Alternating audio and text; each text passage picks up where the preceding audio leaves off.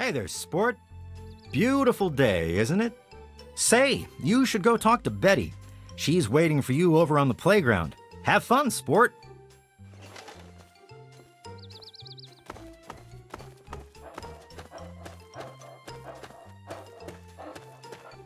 Oh, someone new to play with. What good luck I have lately.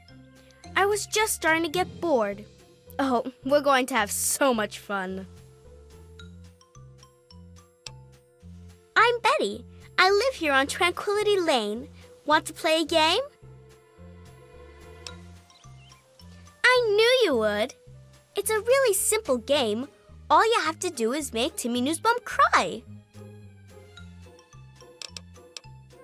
It'll be funny. Come on, you'll see. Make him cry and then come back here and we'll talk some more.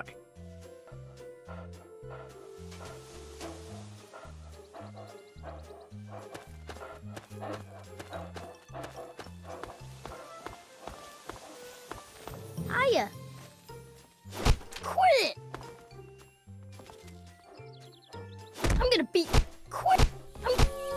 That hurts.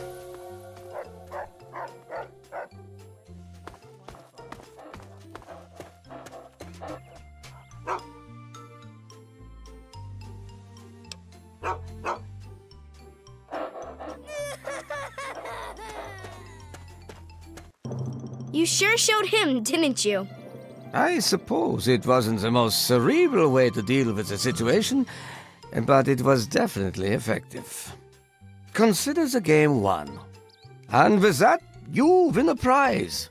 Your prize is one question which I will answer to the best of my ability. I was known as Dr. Stanislaus Braun, but here I choose this identity. Do you find it unsettling? In this place, I can choose to be whatever I wish, and this is what I have chosen. You will find that I control a great deal around here. Why not? I've been in this place for 200 years. This is something to keep me amused. Much like my willingness to entertain your questions, though now I grow bored. So I think I shall set you to a new task. Pay a visit to the Rockwells. They're very happily married, and I'd like you to change that. Put an end to their marriage, and we'll talk. Rationalize it any way you'd like. If you succeed, we'll continue our discussion.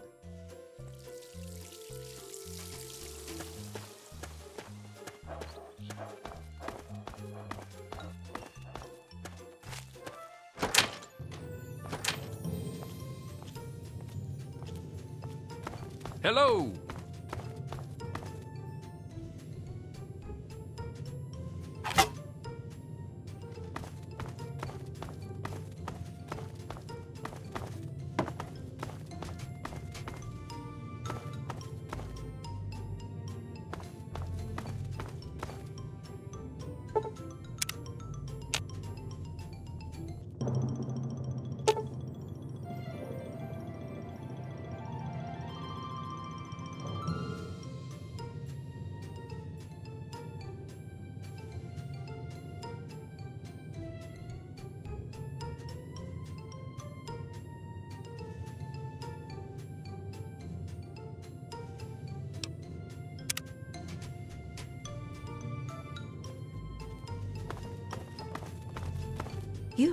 You don't belong here.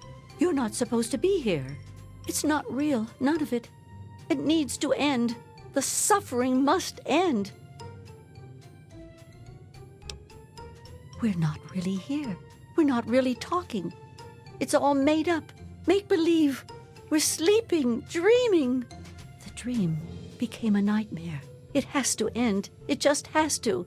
But we're not in charge. He is. And he doesn't want us to wake up. He calls himself Betty now, but he's still the same. He can put on a new face all he likes, but underneath he's still evil. Braun. Bastard thinks because he helped create this place, he's God here. But I know he still uses the fail-safe terminal. I know it. It's in the abandoned house. He doesn't want us going in there because he's afraid we might find it. It's the only terminal to the outside. The only way to shut the whole thing down. You've got to find it.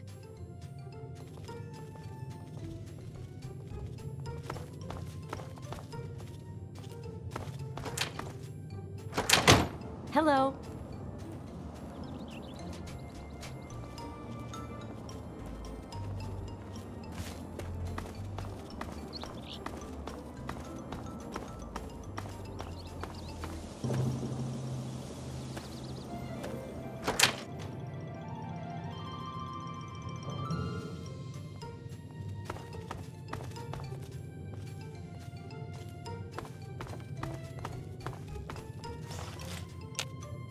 Well, hi there.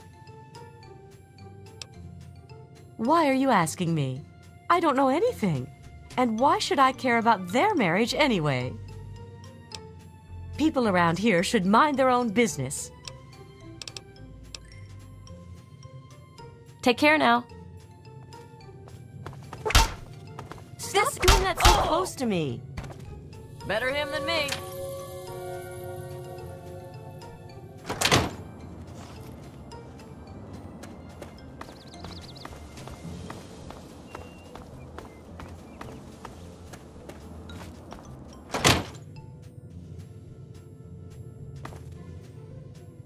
Good day. Good day to you.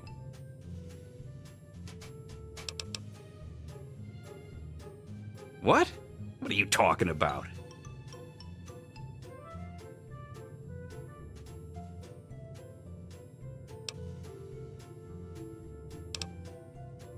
Oh my God, what is that? Is that blood? And brains? Janet did this to Martha? She really did snap, didn't she?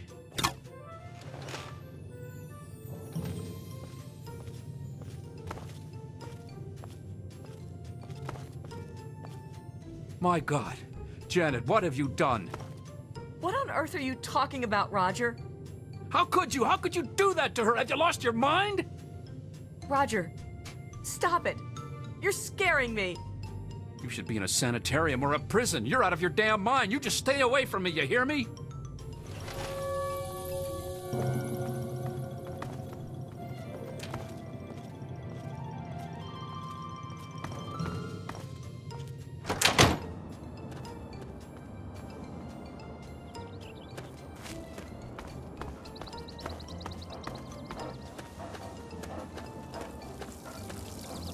Quite a clever interpretation of the rules. I'll have to reset the system to restore Martha, but it's well worth the effort. You have taken a far greater interest in these little games than your father did. He found the whole thing beneath him. You have amused me thus far, but I still don't think you're quite in a position to be demanding anything. Still, I suppose you've earned the right to some further answers. What would you ask of me?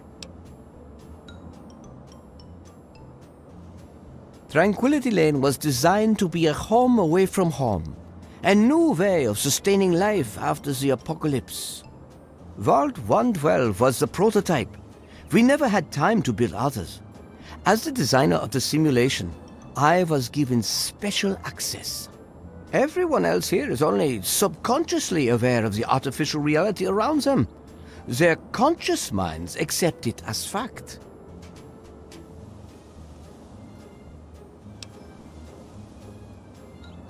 I have no desire to leave. Here, I wield more power than I could ever hope to in the outside world. And I use that power to amuse myself. Now, for instance, you will do as I ask yet again, because I have power over you.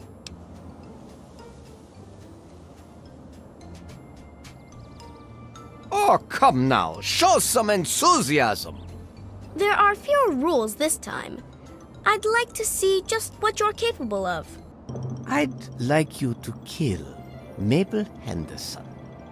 Please put some effort into it. Do something creative.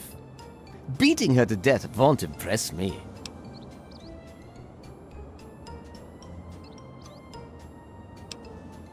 Of course you will. And you never know, you might enjoy it.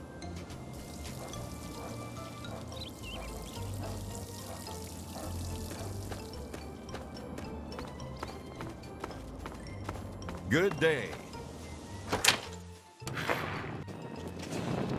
Hello.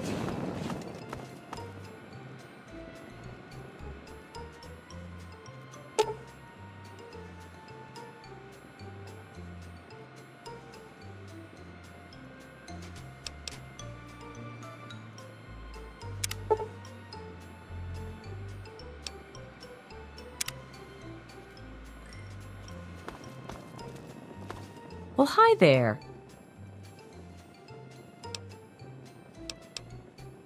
Well, sure I can, sweetie. Let me just go light the oven to get it warming up.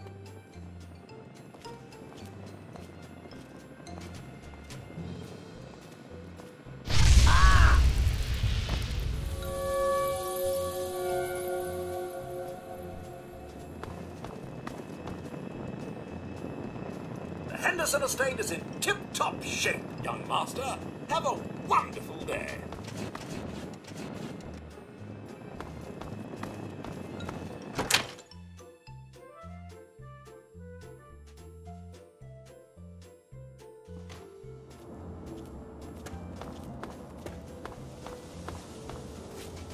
Oh, Mabel. Always good for a laugh. Appliances certainly can be dangerous, can't they? You are most resourceful, and you certainly do get results. You have exceeded my expectations. And now, we come to the last tasks that I have for you. Succeed, and you shall be granted whatever you wish. I don't recall asking for your feelings on the matter.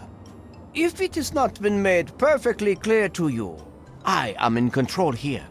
I dictate your actions and the actions of those around you. You will continue to do exactly as I say, or you will find yourself suffering from a sudden and inexplicable aneurysm. And that's if I'm feeling generous. For now, though, you will become the pint-sized slasher. You will kill everyone in Tranquility Lane, and you will do this because I say so. Behind the abandoned house, in the doghouse, are a knife and mask.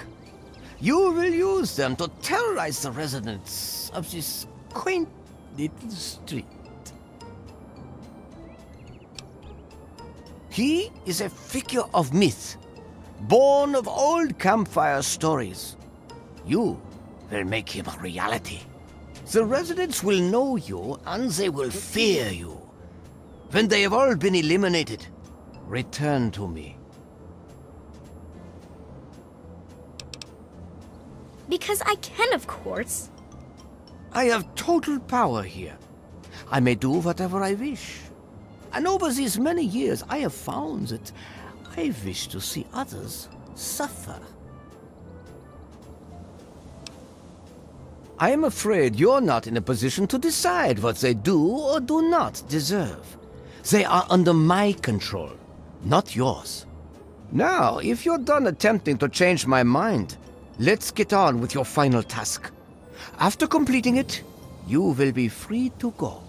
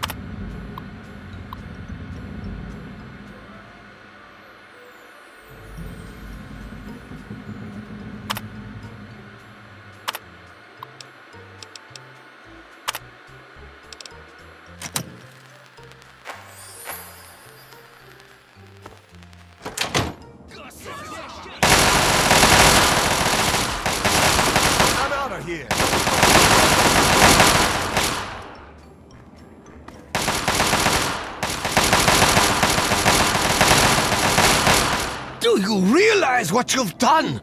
You've triggered the failsafe, ruined everything. The subjects will die and I'll be stuck here in this hell alone. You ruined everything! Everything!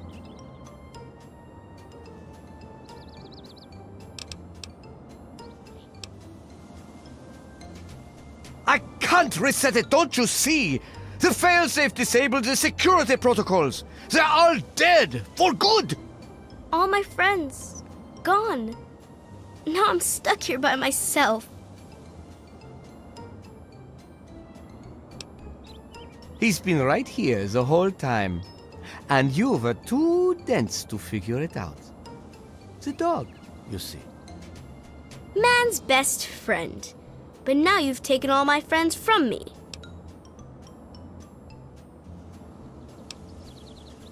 The Garden of Eden creation kit.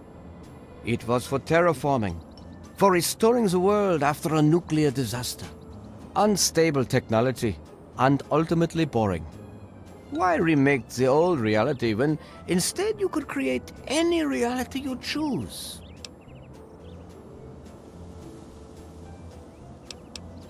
Why do you torment me? You know who I am. You know that I am really Dr. Braun, that I created this place. And now I'm trapped here. It's all your fault.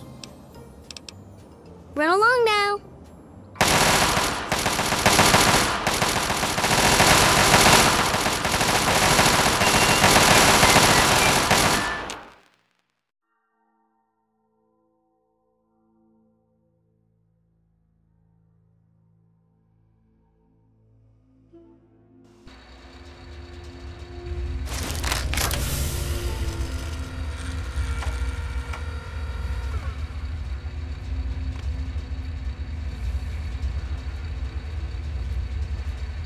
Son, you've saved me. I was afraid I'd be trapped in there forever. It's so good to see you, but what are you doing here? Well, I didn't expect Dr. Braun to be alive and insane.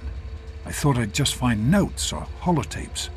I needed information about Braun and his work on the GEC. I did indeed. Braun's work, the GEC, was designed to readapt environments for living after a nuclear war. It's not entirely stable, but I'm sure that components of that technology are just what we need, what we've been missing all this time. I need to return to Rivet City. Once Madison knows about the GEC, I can get her to see that it really will work. I can't do this on my own. Madison, Dr. Lee, has a team of scientists working at Rivet City. They'll have to help. The facility hasn't been used in years. There'll be enough work for a good number of people, and it will take us a while. The sooner I get to Rivet City, the sooner Madison and I can get to work. Yes, what about you?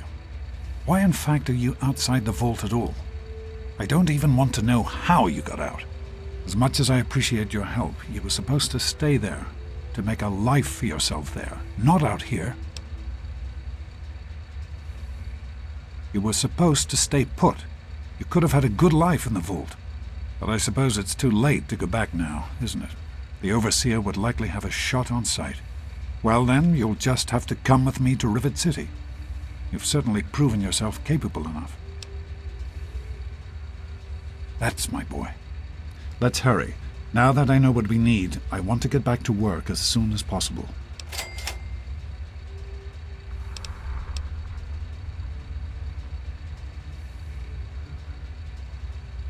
It started as an idea, really. Remember the Bible passage your mother loves so much? Free, clean water for everyone. What a difference it could make in the lives of everyone here in the wastes. Over time, that idea took the form of a purifier. Not like the one in the vault, though. This one was gigantic, capable of purifying millions of gallons of water at once. We used the old Jefferson Memorial for the location, right on DC's tidal basin. Someday soon, I hope you'll see it work. In the year before you were born, things became difficult. There had always been something of a mutant problem in the city, but it became worse. They attacked more frequently and more aggressively. Support for the project eroded as time went on. When we couldn't produce any significant results, progress came to a halt. And then you were born. Your mother and I had talked about what to do when that time came, but then we lost her, and I had to make a decision. I chose to leave. From what I understand, things happened quickly after that. It became too dangerous for the others to stay, and so the project was abandoned. Dr. Lee and her team left for what became Rivet City, and Project Purity has sat waiting ever since. I understand that you have reason to question a good many things I've told you over the years. But your mother... I've never lied to you about what happened. Not once. She died giving birth to you. It was a difficult time. She was so eager to meet you, to make a place for you in the world. If nothing else, please believe that she loved you very much. Be careful, my son.